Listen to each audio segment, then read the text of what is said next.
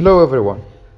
In this video, I will highlight the discipline of sociolinguistics and survey some concepts of the discipline towards a better understanding of it. The present lesson is a short introduction in which I will define and present the scope of sociolinguistics. There is a full agreement that there is a strong relationship between language and society, each of which is dependent on the other, as there is a reciprocal effect among both entities, language and society. In other words, the language we use is strongly affected by some social factors, such as the social background, the relationship between the speaker and the receiver, the context and manner of interaction. These factors and others are argued to have significant effect on the way we use language in our daily life. Sociolinguistics, then, is a field of inquiry that studies how these social factors affect language use. By means of illustration, the way we use language with our friends is not the same in terms of the style, the selection of words, etc., as that we use with our employers. We tend to be more formal in our language use with our employer than with our friends.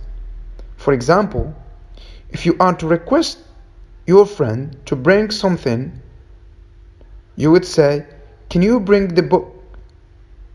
But if you are to request your employer, you would say, "Would you bring the book, please?"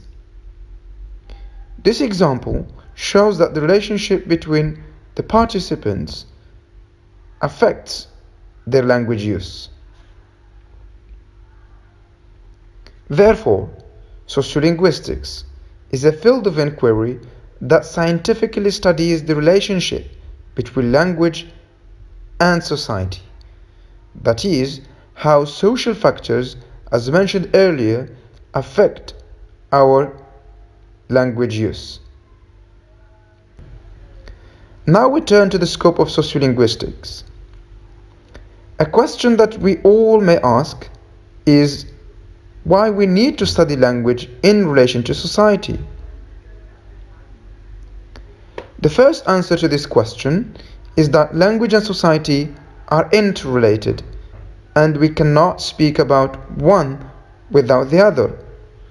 That is to say, language, by definition, is a social entity, and defining society cannot be done without referring to language. Society is a group of people who share the same language.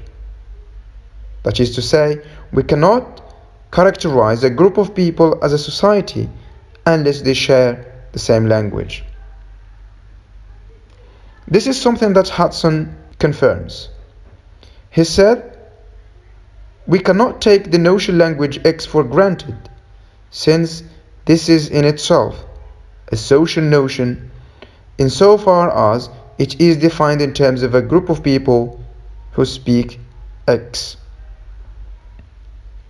The second reason why we need to study language in relation to society is the fact that the value of a language is based on the society and the people who use that language, not on the language itself.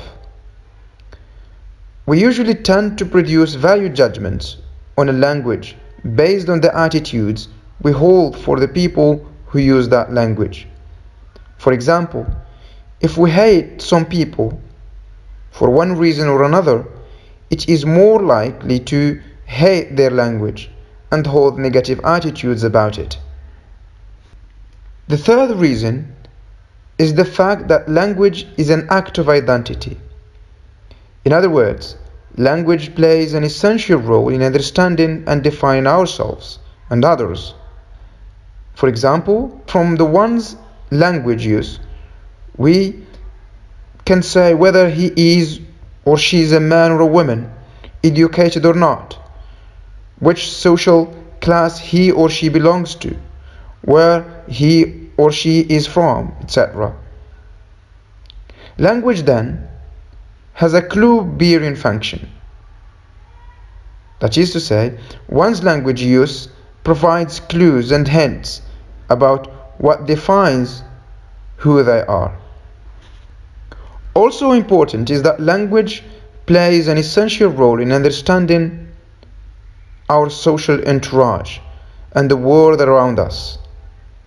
From the way we think to the way we perceive things, all is determined by the language we use.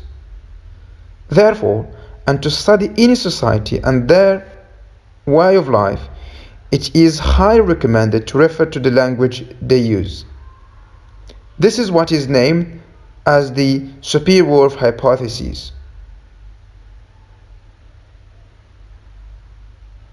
Finally, we need to study language in relation to society, because language is not only a means of communication in society, but it is also a means of establishing and maintaining social relationships through exchanging the free goods or safe topics like greetings, adjacency pairs, congratulations, etc.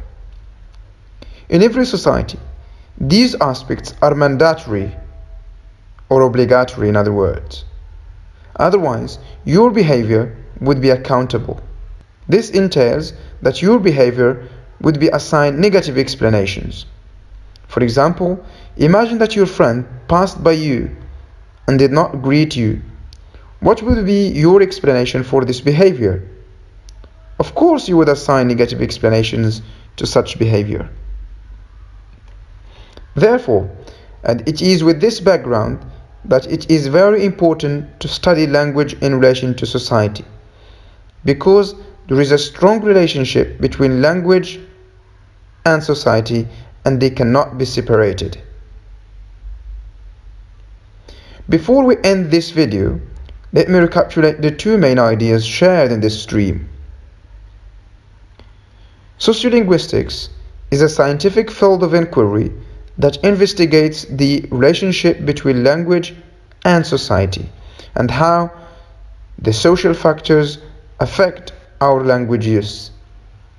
The second idea is that there is a strong relationship between language and society, and this justifies why it is necessary for studying language in relation to society.